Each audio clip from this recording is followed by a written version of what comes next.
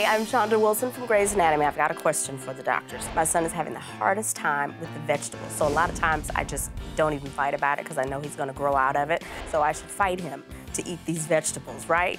Just asking.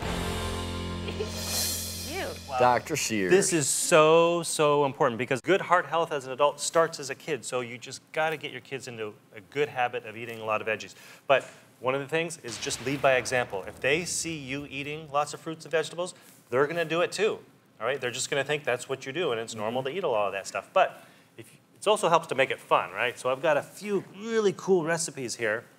First, these are confetti veggie pancakes. Now, looks kind of like a potato pancake, right? But they're actually zucchini, carrots, and onion in there.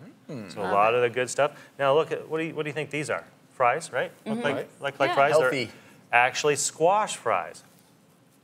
So pretty darn good. And they're baked rather than fried. That's right, baked. Love it. And it tastes like a potatoey, squashy fry. And it's funny. I found if you cut just about anything up to look like a fry, kids eat it. And you just call them a fry. Yeah. And I can't wait for you to tell us how, because those look scrumptious. These look really scrumptious. These are chocolate zucchini cupcakes. Now the trick here is there's actually more zucchini than chocolate in these things. So they're pretty darn good for you. Now, when I make these at home, I don't put quite so much chocolate icing.